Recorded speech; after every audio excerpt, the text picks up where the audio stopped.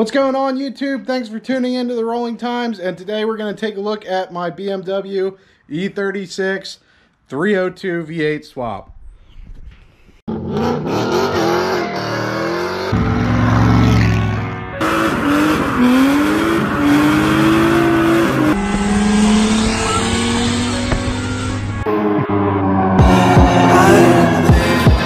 My own world of make-believe. Kids screaming in the cradles, profanities. I see the world through ice covered in ink and bleach. Cross out the ones who heard my cries and watched me weep. So we've made a lot of progress on this thing, I think, since the last time that I've done a video on it.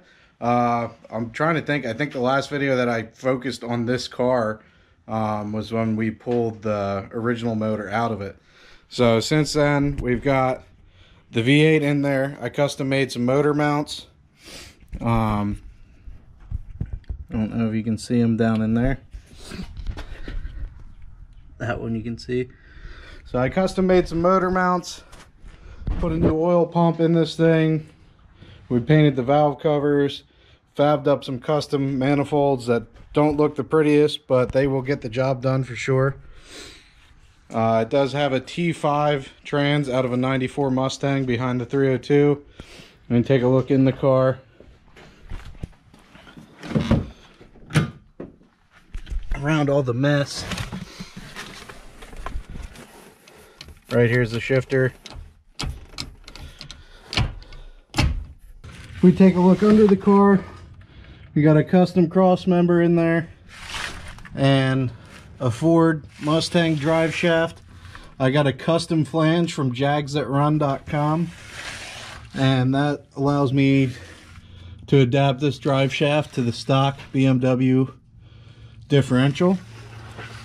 Take a look up here on the transmission. I custom fabbed a bracket on the transmission to mount a slave cylinder. This slave cylinder is an external slave from a Nissan, I believe. We still got to bleed that, but if all goes well, that should actuate the clutch. Now, we did get to fire this up for the first time since I bought the motor, which is pretty cool to see it run inside the car. It wasn't running perfectly because the float was stuck on the carb, and it was just dumping fuel. Plus, the fuel in this thing is probably going on 2 years old now.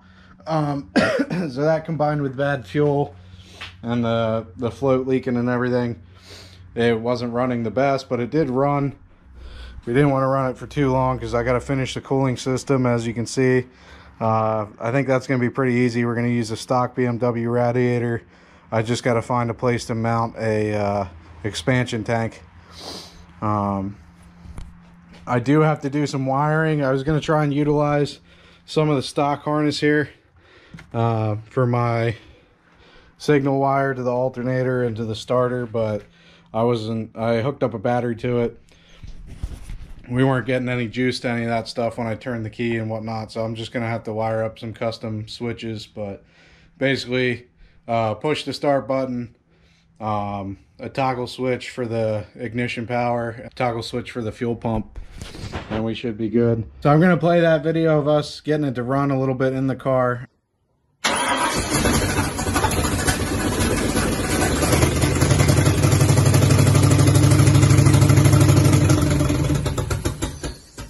That was from Sunday night or Saturday night, I believe. And then we were trying to get it to run better before I took the carb off. I pulled the distributor out and retimed it because technically with a Ford distributor, you want the rotor to be facing cylinder number 1 on top dead center, and it wasn't. All the plugs were in the right firing order, but the rotor wasn't where it was supposed to be. So I pulled it out and tried to retime it, and I realized afterwards, because it wouldn't run, I realized that I think I actually have it 180 degrees out. So what I did was I thought I was at top dead center on the compression stroke for cylinder number 1, which is the front bank or the front cylinder on the passenger side. But I believe I was at the top of the exhaust stroke, and that's probably why it didn't run. So we're gonna pull this out, retime it the proper way, and then I sent the carb out to get rebuilt. I was thinking about doing it, but I don't even really want to show you guys how shitty my garage is right now.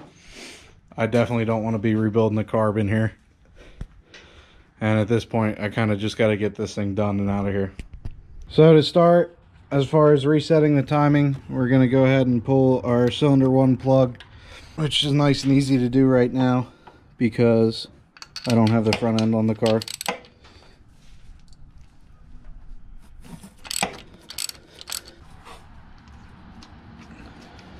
So what I found the best way to do this, if you can't find the marks on your crank or on your harmonic balancer and you're not sure where top dead center is, so after you pull that spark plug out, just put your thumb over the hole, the spark plug hole, and if you feel it sucking in.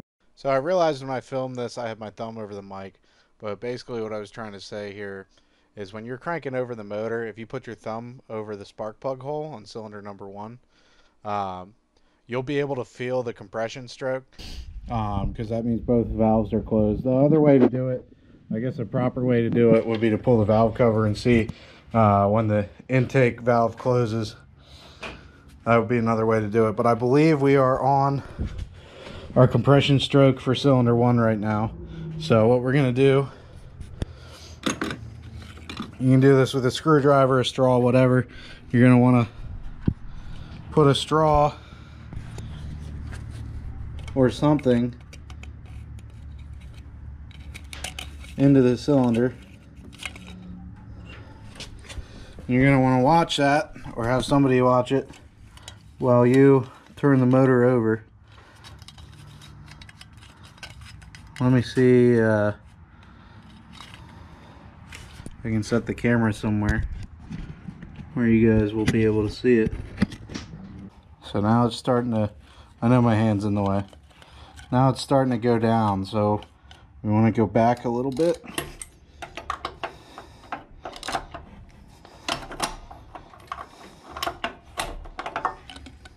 So I know that wasn't the best video, but it definitely helps when you have 2 people. Basically, you have 1 person turning over the motor, 1 person watching the straw or the screwdriver or whatever. And once that straw gets to the top, you want to wait till it starts going back down and then turn it back right where it's, you want it at the very top. And that's going to be top dead center. Once you're at top dead center, if you take a look here, I have this clear rotor here, or clear distributor cap that you can see through. The rotor should be lined up with cylinder 1 at top dead center. Well, when I retimed it last night, or thought I retimed it, cylinder 1 is over here and our rotor is over here. So I believe what I did is I actually have it 180 degrees out of time. So I'm going to pull this cap off the distributor. We're going to pull the distributor back out and then reset it. And I should be able to put this cap back on and everything should be in the right order. You want to be careful when you're taking these distributors out. There's a shaft that goes into them that goes down to your oil pump. Shed some light on the situation. That's not centered because they never stay centered. And a lot of times when you pull the distributor up out, the shaft doesn't stay centered in the hole and it's kind of on an angle and you can't get the distributor back in. I don't really know why I'm telling you to be careful, because it's not really anything you can control. If it happens, it happens. And only way to line that shaft back up is to pull the pan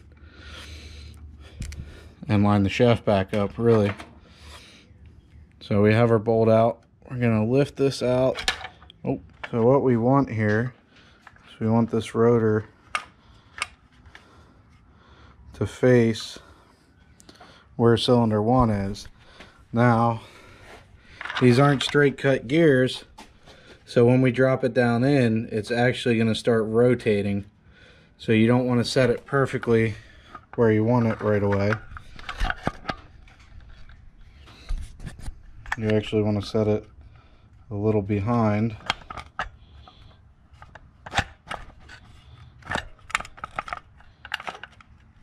And it rotated that way. So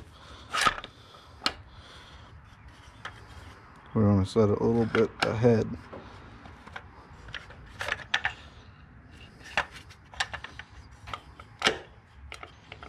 That's not quite where we want it. One more time. I believe that is about where we want it.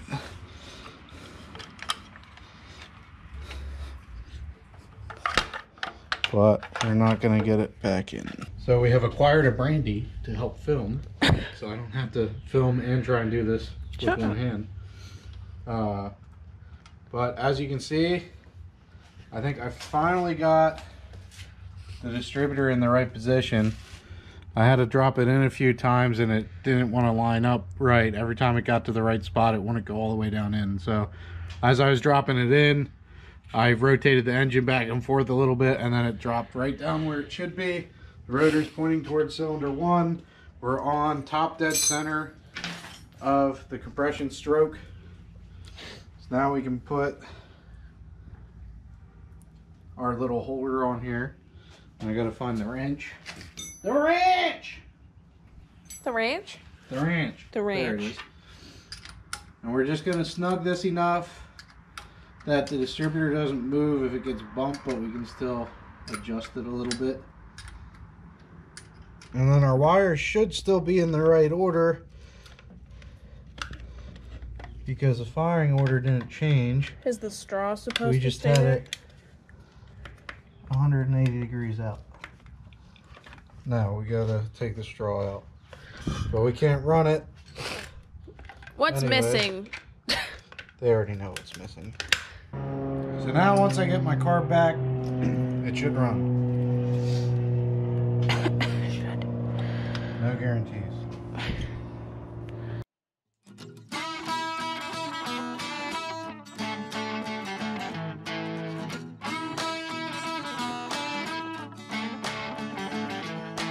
My Beamer's got a 302.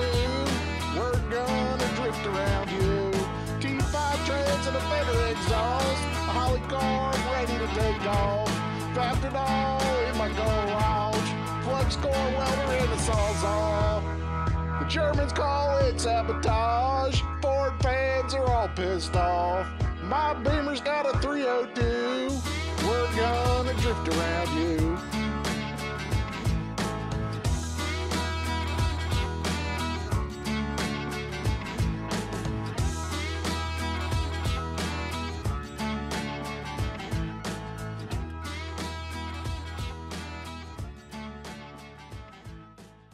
That's going to wrap up the video for today, guys. Thanks for watching. I hope you learned something. Maybe you just learned that I can't sing.